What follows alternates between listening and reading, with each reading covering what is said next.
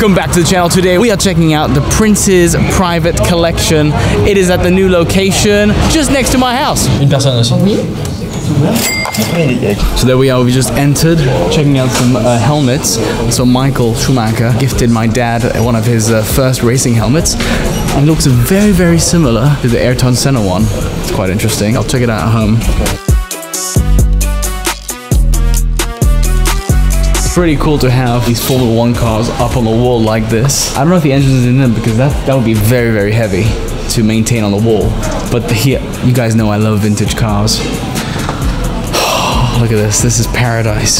Oh my god. Oh my god. Check this out. This is absolutely unbelievable. I don't even know if this is road legal. It's got a massive propeller like a plane at the front. And apparently all the cars work. Every single one of them here works. They've got a workshop at the back, so they make sure that all the cars are running. This is an extreme collection. Now these next vehicles are obviously meant to be tracked by horses, but look how prestigious these look. Forget about your Ferraris, Lambo, like modern cars. If you rock up to any sort of event, nightclub, in one of these bad boys, my god. I mean, how cool would that be? They're absolute beauties. Everything's so modern here, like the old museum was cool, but this just makes it to a whole new level. And it's brand new, it literally just opened about c'est ouvert depuis quand? Ça fait une semaine, non? Just over a week it's been open. And they've got like information about all the vehicles. Oh, trop stylé, mec. Les mecs, C'est les voitures à qui, ça? C'est les voitures de mon prince. These cars are all owned by the prince over the years. They've accumulated them from, you know, father and son passed down, and they've put in this museum because of how unique they are. I mean, look at this. Absolute limousine here. Weighs 2.2 tons. I wouldn't be surprised if it's bulletproof.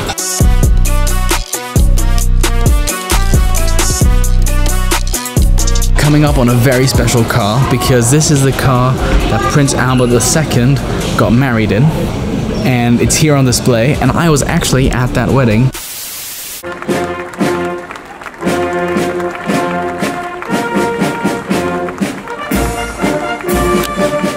Vous avez parlé d'une nouvelle page de l'histoire.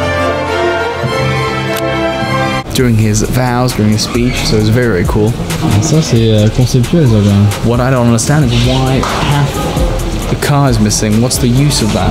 The driver has way less space. That doesn't make much sense to me.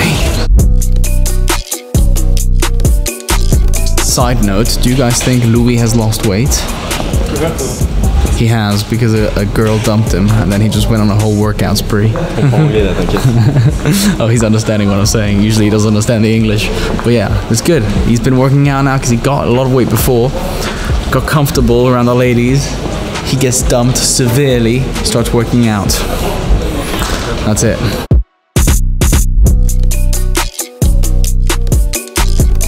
Ils ont dû se faire chier à les attacher au mur.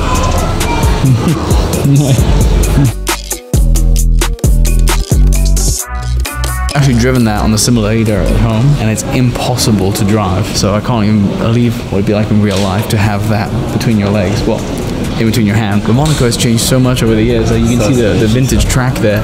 You can't even recognize half of it. A lot of buildings are the same, but there's a lot more trees around Monaco.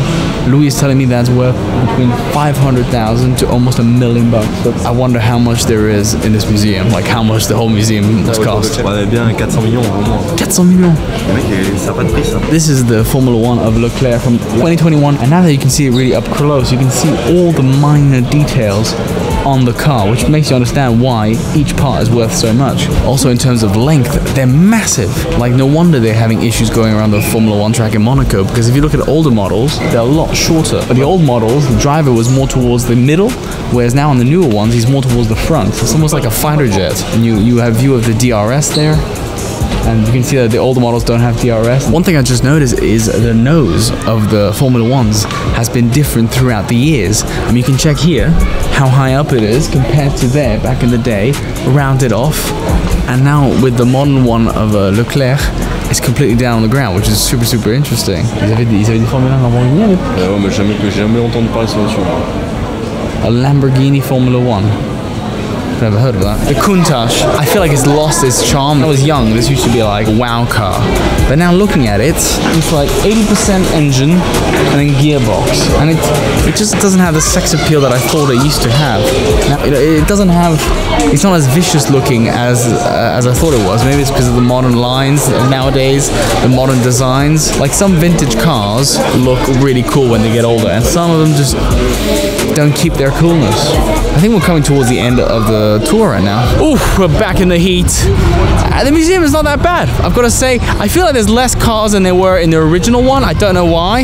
We're now going to head to the yacht club to relax there a little bit by the pool. Join us at the pool. Gonna get some nice tanning going. That's it, just gonna have a little bit of a coffee, relax, talk business, and spend a couple hours here at the pool. I need to tan, so I might come here tomorrow to work on my tan, because I really need to get that going. Don't usually like chocolate. For some reason I like it here in my coffee. Don't know if you do this, but do you put chocolate in your coffee? Non, je suis addict.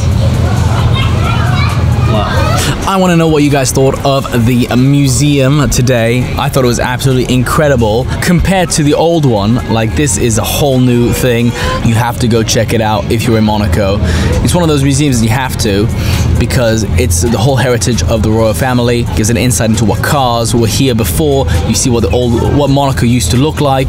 Go check it out. We'll see you guys in the next video next week. I found my love in Portofino.